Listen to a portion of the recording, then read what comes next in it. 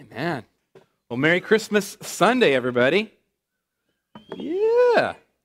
I thought I'd actually dress up a little bit today and wear a tie. I only wear a tie a few times a year, but this feels like a special day, one of those special Sundays. God coming to earth as a little baby is a special day. We've been celebrating it all month long in this season that Christians have historically called Advent.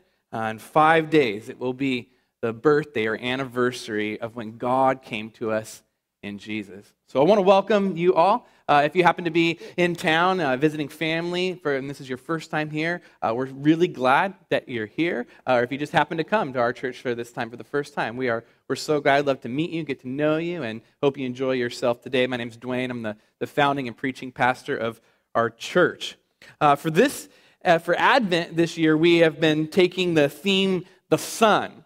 Jesus is the one and only unique Son of the Father. And the story of his coming in the Gospel of John, it presents Jesus as being one with the Father and calls him the Word, that he is the Word or reason itself, who then becomes flesh and dwells among us. And from that principle there, we've learned that whether it's reason or hope or humility or last week joy, that Jesus as the Son is each one of those things because he embodies them in full to us.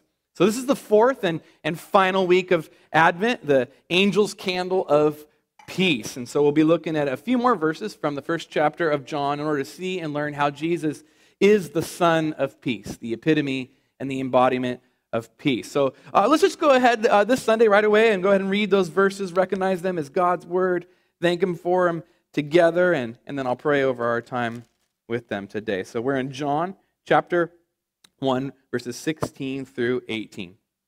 From His fullness we have all received grace upon grace. For the law was given through Moses, grace and truth came through Jesus Christ. No one has ever seen God, the only God who is at the Father's side. He has made him known. This is the word of the Lord. Thanks be to God. Let's pray. Father, peace truly could only ever come from you. And I would pray this morning, Lord, that you would administer your peace to us. That we would delight in the peace that we have, and where there is a lack of peace, where there is inner turmoil, where there is broken relationships, that you would bring peace.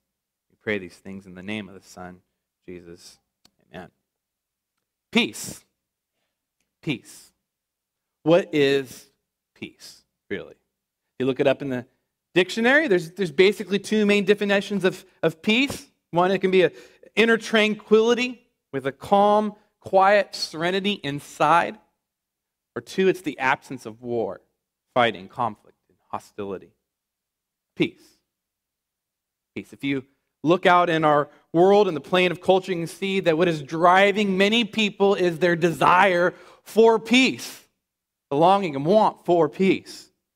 Any of you watched any of the political debates this week? You saw a bunch of guys, a couple gals who wrestle over foreign policy, trying to figure out how we can have peace in our country and in the world. There's no consensus.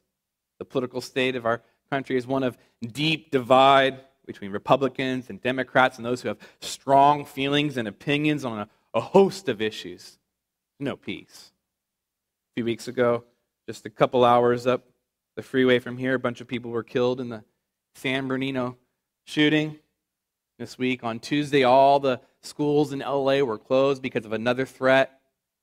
No peace. I was at the beach the other day, and I was just sitting and reading, and I was watching the surf, and there was a guy sitting in the sand with his legs crossed and his arms out, palms up, and making the O symbol with his hands, meditating. If you've never seen that before, it's a popular Eastern or New Age practice where you attempt to find inner peace by emptying your mind and just chanting Om, Om, Om. The search for peace, because inside there's no peace. In our country and culture today, marijuana is more popular than ever before. Why? Because for just a few little hours you can have a little bit of peace in your mind and in your body, but it's just a temporary cover-up. There's still no real peace inside. Peace. We want peace. That's why most of us don't like and tend to avoid conflict if at all possible. We don't like hard conversations with people. We just want peace and just wish we could just all get along somehow. You guys know the song Peace on Earth by U2? Any U2 fans here? You guys like U2, right? Here's a couple stanzas from it. Heaven on earth, we need it now. I'm sick of all this hanging around, sick of sorrow, sick of pain, sick of hearing again and again that there's going to be peace on earth. Jesus, in the song you wrote, the words are sticking in my throat. Peace on earth. Hear it every Christmas time. The hope in history won't rhyme, so what's it worth, this peace on earth? I think what Bono nails in this song is not only the longing for peace that we have, but our culture's cry for peace when there really isn't peace. Hope and history aren't rhyming because there's no peace and none of the supposed solutions for peace are working. It's actually very similar to something that God said through the prophet Jeremiah a few thousand years ago. Listen to this. This is Jeremiah 6:14. They have healed the wound of my people lightly, saying, peace, peace, when there is no peace. The world cries out, peace, peace, but there's no peace. There's no true healing of the wound. Peace, the need for peace. In Jesus, the Son of Peace, God sends the solution. It's actually one of Jesus' many nicknames in the Bible. One of his names is the Prince of Peace, the Bible calls him. The word peace, it actually doesn't occur in the text that we're looking at anywhere today, but if you're reading through the whole chapter, we talked a little bit about it last week. There's this sort of rhythm to it, like a song, and I think when you're one of the most important questions you can ask when you're reading and studying the Bible is, what is the emotion that's here in this passage or in this text? What is the feeling that's there? Is this a high and exuberant, excited text, or is this something low and serious, or something different? Our verses today, they seem to have a peaceful mood to them. It's kind of like this awe. There's been this grand revelation about who Jesus is and what God has done in sending him in the world. And then it kind of concludes this inclusio to the chapter with this awe, with his peace that comes. So I've got 3 points for us this morning: a fissure to a fountain, a mountain to a manger, and a rock to a revealing.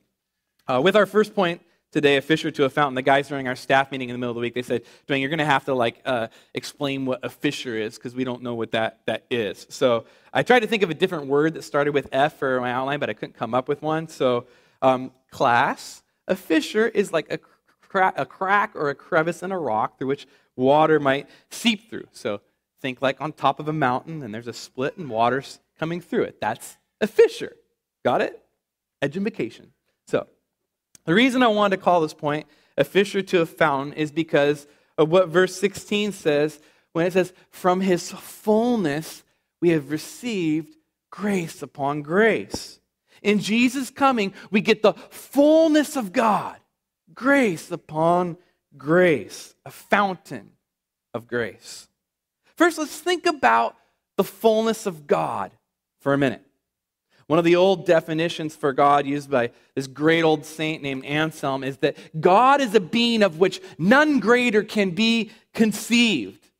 Whatever he is, whatever good or great qualities there are in the universe, that God, by definition, possesses them to the nth degree.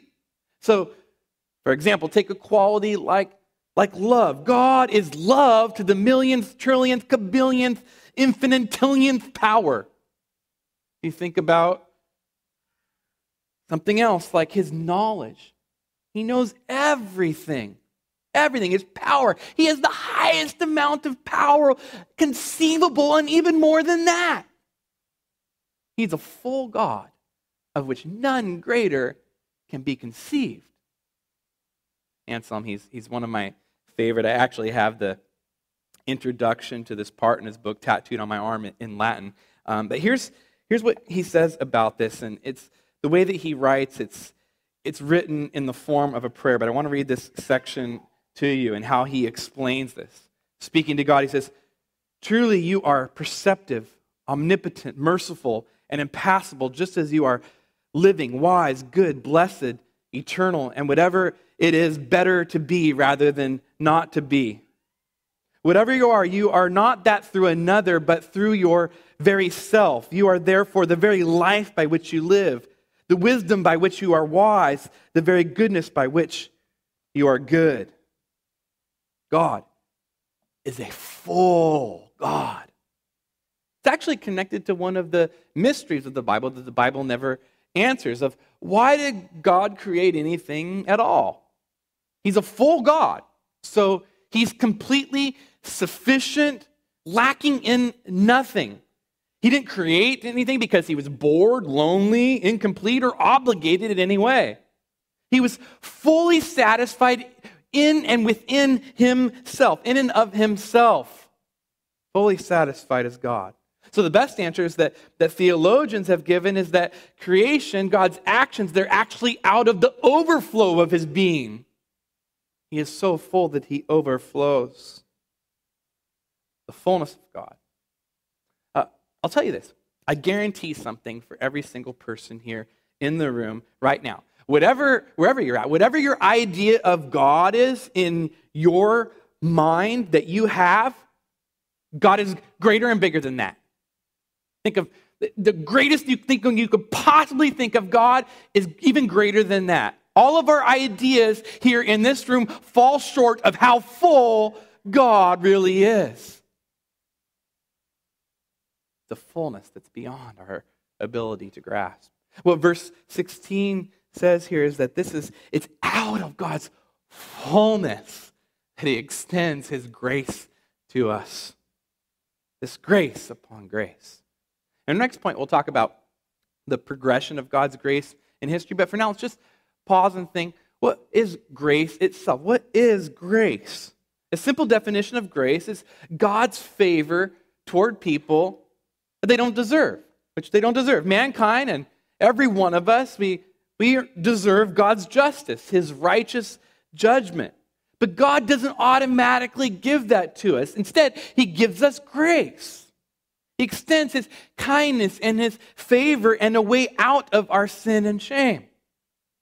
Grace is God being good to us.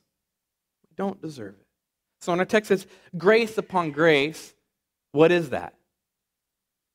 Is it two stages of God's grace, like in the next verse may indicate, like the stage of grace when he gives his law and then the stage of grace when he sends his son? Or is it simply a superlative, a hyperbole, emphasizing how good of a thing it was for him to extend toward mankind when he sent Jesus? To be honest, I'm not sure which one it is or if it's both in some way. What is clear is that the coming of Jesus is the pinnacle of God's grace, his actions of grace. The giving of his son is the biggest gift that God has ever given to mankind. There's grace every day, grace in that we were born and he gave us life. There's grace in the air that we breathe that sustains us. There's grace in the rain that we had last night and the sun that came out today in beautiful San Diego. But grace reaches its peak and its pinnacle in Jesus. He is the grace upon grace upon grace upon grace, the clearest and fullest expression of grace. And here's grace's connection with peace. The reason for our lack of inner peace, which is what leads to the lack of relational peace with other people, between individuals and countries, is our own personal sin, which deserves judgment. But instead of giving us judgment right away for our sin, God withholds it for a time, to a special day ahead, in order to give us grace. And he gives us grace through Jesus, so he can go to the root of the problem, which is the reason why we don't have peace. Actually, the Bible says in James 4:1, he says, what causes quarrels and fights among you? Why don't you have peace? He says it's inside in our motives, that we're at conflict within ourselves. Jesus is the epitome and the embodiment of peace, because as he applies peace to our hearts, the root of where it all starts. So do you want peace in your heart, peace in the world? It comes through the Son of Peace, Jesus. Do you feel lack of peace in your heart? What I'm talking about? I felt that. I've been there when you just feel this turmoil inside and you're restless and it's like you're just tangled up in knots. I know that feeling. I actually had one of those feelings this week, and I just had to stop and take some deep breaths. Remind myself, God, His grace toward me, that He loves me, that He's with me, that He's for me, that He gives to me. So I felt that uneasiness subside, and the peace of our Lord settle my mind and my heart. If you feel lack of peace in your heart today, hear of God's grace. There is peace through the Son of Peace. Let's move on to our next point, a manger to a mountain, and look at the progression of God's grace and peace toward us. Verse 17 says, the law was given through Moses, and grace and peace came through Jesus Christ. In order to understand what's going on here, we got to know the story of when the law was given, where it says here the law was given through Moses. So here it is. Here's the story. I'm just going to read it straight out of the Bible. It's mostly found in Exodus 19 and then a little bit more in some of the later chapters. So here it is from the book of Exodus in the Bible. So Moses came and he called the elders of the people and set them before all these words the Lord had commanded him. And all the people answered and said, all that the Lord has spoken we will do. And Moses reported the words of the people to the Lord. And the Lord said to Moses, behold, I'm coming to you in a thick cloud, that the people may hear when I speak with you, and may also believe you forever. On the morning of the third day, there were thunders and lightnings and a thick cloud on the mountain, and a very loud trumpet blast, so that all the people in the camp trembled. Then Moses brought the people out of the camp to meet God, and they took their stand at the foot of the mountain. Now Mount Sinai was wrapped in smoke because the Lord had descended on it in fire. The smoke of it went up like the smoke of a kiln, the whole mountain trembled greatly. And as the sound of the trumpet grew louder and louder, Moses spoke, and God answered him in thunder. The Lord came down on Mount Sinai on the top of the mountain, and the Lord called Moses to the top of the mountain, and Moses went up. And he gave to Moses. And when he had finished speaking with him on Mount Sinai, the 2 tablets of the testimony, tablets of stone written with the finger of God. And when Moses came down from Mount Sinai with the 2 tablets of the testimony in his hands, he came down from the mountain. Moses did not know that the skin of his face shone because he'd been talking with God. Okay, so get it. This is like a really big deal, a really big thing that happened. I mean, imagine if we took our whole church out to like Cowles Mountain. Sinai is bigger than that, but Cowles Mountain's a great place. Mission trails, go hiking there, done it with my family. So just imagine our whole church goes out there, and Pastor Ryan Buss goes up on the mountain because he looks a lot more like Moses than I do. And so he goes up on the mountain, and there's like thunder, and there's this cloud and fire and God's voice speaking, and then Ryan Buss comes down with these 2 tablets of stone with the 10 commandments written on them, and his face is glowing. That'd be pretty big deal. That's crazy, Pretty big deal. Monumental deal for God's people. That God would select them, the Jews, of all the people on the earth, to graciously give them his special words that he writes with his own finger, so that his people might know him and live in his harmony and in his peace. It was such a big deal that eventually what ended up happening with the people over the years, that they ended up thinking that the whole purpose and point of these words that God gave, the law, was to be perfect people. Perfect words meant to make perfect people, but that wasn't God's point. God's purpose in giving the law was to point out the deep inner problem that we have. Why we have lack of peace, that no matter how hard we try, we can never obey all his law perfectly. And that once we realize that, we cry out for grace. Here's how Romans chapter 3, 19 and 20 explains it in the Bible. We know that whatever the law says, it speaks to those who are under the law, so that every mouth may be stopped and the whole world may be held accountable to God. For by the works of the law, no human being will be justified in his sight, since through the law comes knowledge of sin. So God gives the law, and he lets it simmer for a few hundred years. I mean, essentially the whole Old Testament, all that was written in the Bible before Jesus came, is stories of people finding out that no matter how hard they try to follow and obey the law, they fail. Not a single person in all the Bible that obeys the law perfectly, besides Jesus, until that. Some of the people, they realize this, and then they turn to God, turn to him for his grace, and they receive it. Maybe you felt like that. Felt like the whole purpose of life is to be a good person. But you found out that that's a pretty tall and actually impossible order. Maybe you thought that that's actually what Christianity is all about, just being a good Christian. Being a good Christian who says and does the right things. If you've thought that, what you need to know, what I want so badly for you to know today, is that was never the purpose of God's law. Not the point of the Bible.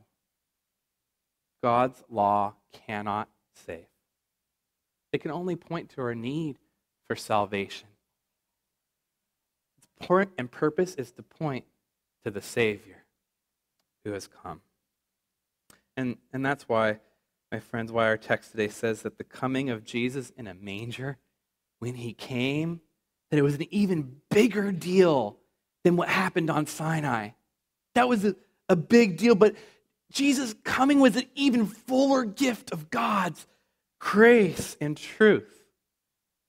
Verse 17 takes us from the mountain to the manger, where we look in on the face of God. His grace and his peace overtakes our hearts. It's grace because it's God's act of favor toward us, even though we don't deserve it. And it's his truth, not only because it actually happens, a real thing that happened, but because it answers the real questions and the real challenges to peace. One of the most striking scenes, I think, from the Christmas story is when Mary, the mother of Jesus, when she's looking down on this brand new little baby and she sees the face of her Savior. The story's over in the Gospel of Luke. This multitude of angels shows up singing this song, "Glory to God in the highest, and on earth peace among with whom he is pleased," that he has favor towards. And one of the angels speaks and says this, "Unto you is born this day in the city of David a Savior, who is Christ the Lord." Mary, she hears all about this, and then she looks in on the face of baby Jesus, and here's what she says in Luke 2:19. She treasured up all these things, pondering them in her heart. Treasures up these things and ponders them in her heart, that little baby is the Savior, who's Christ the Lord. Undoubtedly, she, like any mom, just treasured the joy of having a brand new little baby. It's a wonderful thing. Unlike any other mom, she treasured the face of the one who came to save her from her sin and put peace in her heart. The story of Mary, it's actually an interesting story. She's pretty much Jesus' very first disciple, and she's the only one who never seems to ever abandon him. She's there with him all the way to the end, to the foot of the cross when he is crucified. Mary's there. Today, when you think of Christmas and all that it means, do you think of the babe and know him as the Savior who is Christ the Lord? His coming tells us that we could never save ourselves. God wouldn't have sent him if we didn't need saving. No matter how hard we try to obey God's laws, God has given us grace in Jesus in order to tell us it's okay. It's okay. When we truly accept that grace, it's peace. It covers our hearts. It enters our hearts. This morning, has the law been beating you up? You feel beat up by the law? You feel like you're just constantly failing and don't measure up?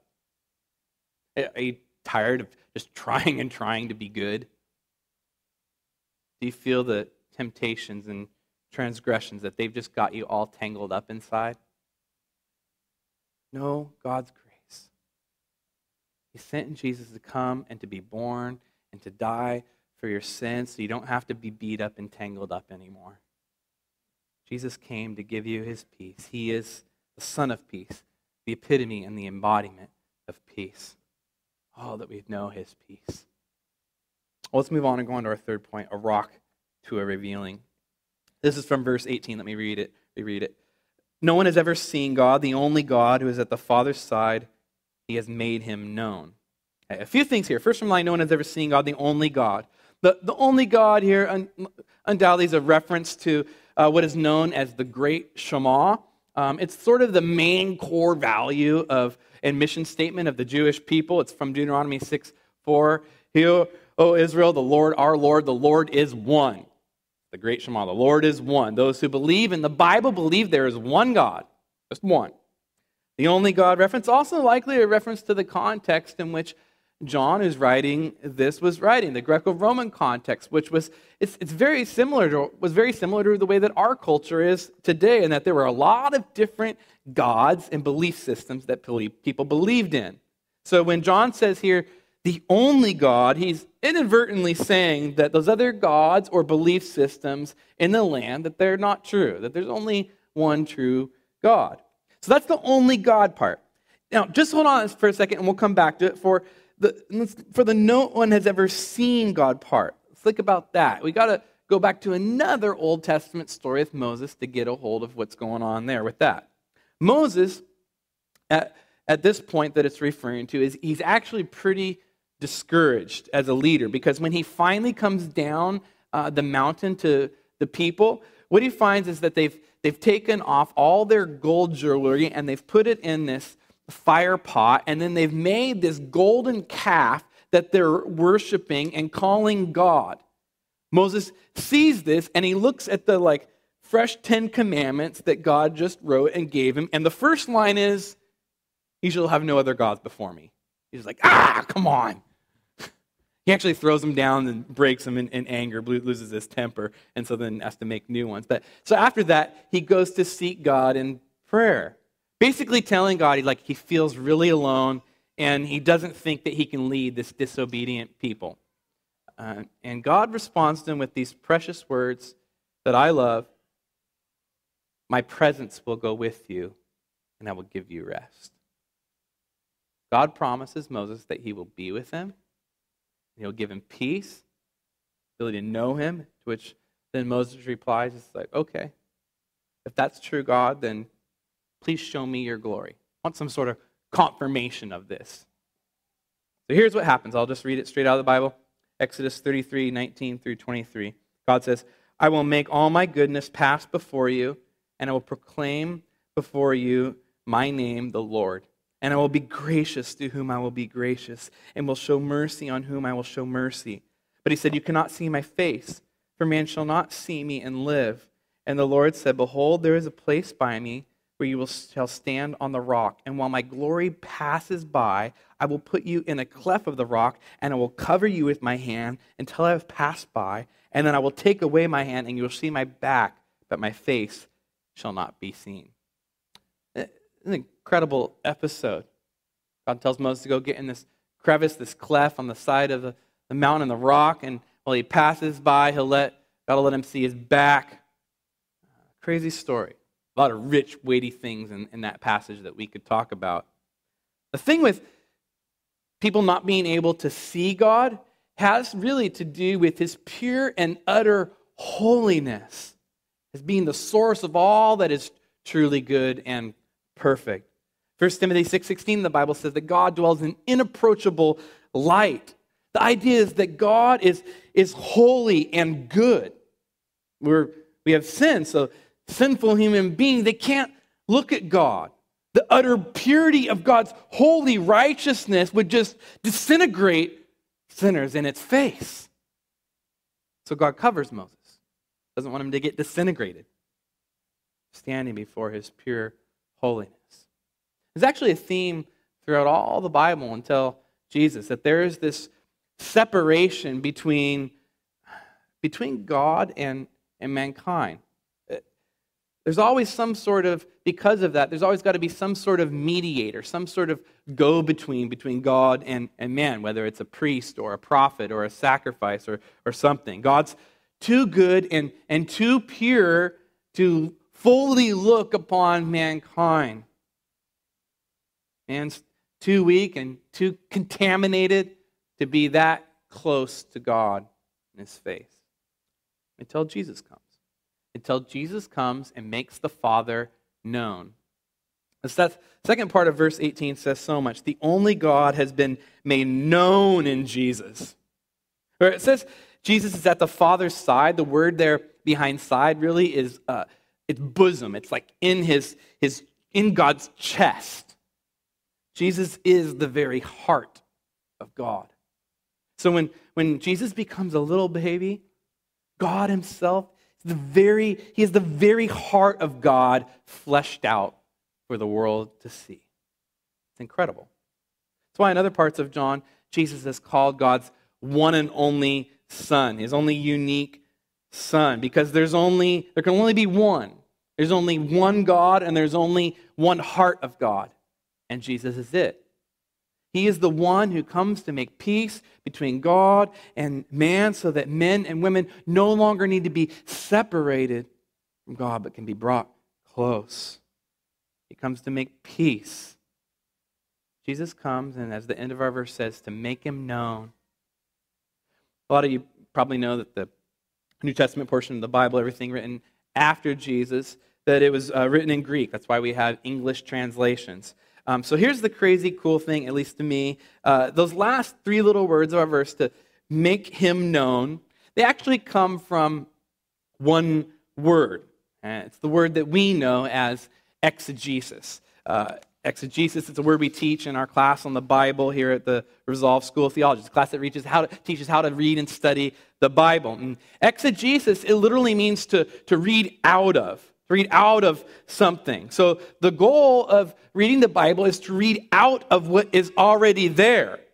The opposite is eisegesis, where you read into something, where you import your own ideas and opinions and try and make the text of the Bible fit your preconceived beliefs. Eisegesis, reading into it instead of reading out of what is already there and submitting to and following that. Anyway, the cool thing here, it's a little nerdery, but here's the cool thing. Jesus is introduced in the first line of this book, the Gospel of John, as the Word. He is the Word. Verse 14 says he's the Word that became flesh and dwelt among us. And then here in verse 18, what we have is Jesus exegeting the Father to us. Jesus, the Word, reads out to us the very heart of God. So cool. Reads out the very heart of the Father to us. Remember our last point when we were talking about God's law, his written word that he gave on Sinai? What we have here in Jesus is God's book becoming a living being. God's book, his word, becomes a living being. So much so that later in Jesus' life, when he's grown up and he's teaching and preaching, he says to people, he says, if you've seen me, you've seen the Father. Jesus is God's book becoming a living being. And get this. After Jesus dies and rises again, the last picture that we have of Jesus is him sitting on a throne and his face is shining like the sun. His eyes are blazing. And guess what? There's a bunch of people all gathered around him and no one gets disintegrated. Instead, they're covered by Jesus' blood for their sins, and they're able to approach his throne of grace, and they worship him. Part of what we celebrate in the Advent season is not only that Jesus came, but we celebrate his promise that he will come again, or we will finally one day get to see him face to face, the only one and true God, and we'll worship him. I long to see that day. I long to see him, to see my Savior face to face. Here's why. I've never known anyone as good as God. Earlier we talked about how big and how full God is, and yet he cares for me. Even though I'm a sinner, he He sends his Son so that we can know God and be known by him. I think a lot of the lack of peace that goes on in our hearts happens because, not necessarily maybe because we don't know God, but we don't believe that he knows and cares for us personally. Another one of the books that I read when I was out on sabbatical is this book called The Anatomy of the Soul by Kurt Thompson. I'll read a section of it to you. It says, when you keep your relationship with God exclusively fact-based and rational, it's easy to make judgments about others and yourself. Such judgments reduce your anxiety and increase your sense of safety and protection. However, this way of being also has the curious effect of increasing the isolation you feel, both from others and within your own mind. If you allow yourself to be known by God, you invite a different and frankly more terrifying experience. You are now in a position of vulnerability. However, it is only through this process of being known that you come to know yourself and learn how to know others. There's no other way. To be known is to be pursued, examined, and shaken. To be known means that you allow your shame and guilt to be exposed in order for them to be healed. To be known is one of God's passions. While he desires for us to have the experience of being known by him, just as important is his desire to experience being known by us. This is not simply for our benefit as if he's not affected by us. He desires to be known by us as much for what it does for him as for what it does for us. Christianity is not about being right. It's about being loved. To be known by God. To be known by him. Does he know you? Does he know you? I'm not asking if you know God, as if any of us could ever climb those heights, the fullness of God. I'm asking if you are known by God. Jesus Christ came. It's Christmas. To make the Father known. He came so that God's glory would no longer be shielded and separated from us because of sin, but he came to live and to die to cover our sins so that we could be known by God. All of us here in this room, we've got varying levels of knowledge of God, about God. Some know more than others. I mean, you think that doesn't matter so much, how much of each one of us know. I think what matters more is whether we're known by God. Not whether we know God, but whether he knows us. I want to be known by God. I don't want to be stuck and hidden in a rock. I want to see his face. I want to feel his heart. Jesus is the epitome and the embodiment of God's peace for us. Through him we are known by God. When we know God and we know his peace, then that peace starts to work in us and help us to have peace with other people. As the band starts to play, we're going to conclude and prepare to come to Jesus' table of grace and peace. And we've talked about a lot this morning. We've talked about how in Jesus coming, God's grace and his truth and his peace, they come in fullness to us. They go from being just a fissure to a fountain.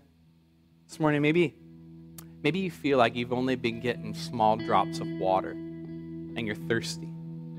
In Jesus, there's a fountain of God's peace, a never-ending supply. If you're thirsty today, when you take the bread and you dip it in the wine or the juice, drink deeply. Think deeply of the peace Jesus has provided for by his blood shed on the cross. We talked about the mountain where God's law came, and then the manger where his grace overflowed. This morning, maybe you feel beat up, either by trying to do everything right and failing, or because of someone else judging you in some way or another.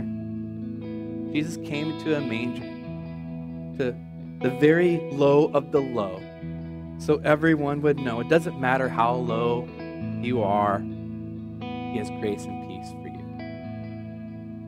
you're beat up, you eat the bread today. Know that Jesus was born and beaten up on a cross so that he could heal you, heal your wounds. Eat and have him heal you with his arms of peace. Lastly, we talked about being separated from God, from his light due to our sin. Jesus came so we don't have to hide in a rock anymore. He came to live and to die on a cross for our sin so that our sins could be covered with his hand. Because he did that, we can look to him. We can look up and see his face and know him and the peace that he gives. If you feel shame today and you're hiding, come out into the light. Christmas is about Jesus who came to cover the shame. Look to him, to his eyes of peace, and know that he loves you, cares for you, and wants you to be known by him. Let's go to him in prayer. Oh, Prince of Peace, thank you. Thank you so much for coming. Thank you, Jesus. We love you. Lord, would you enable us to drink from your fountain of peace? Lord, would we gaze upon your face and see your Savior? Would you heal us? Would you change us? Would you enable us to celebrate with true joy because of the hope you have given us and the peace that you have put in our hearts? We love you and pray these things in your good name.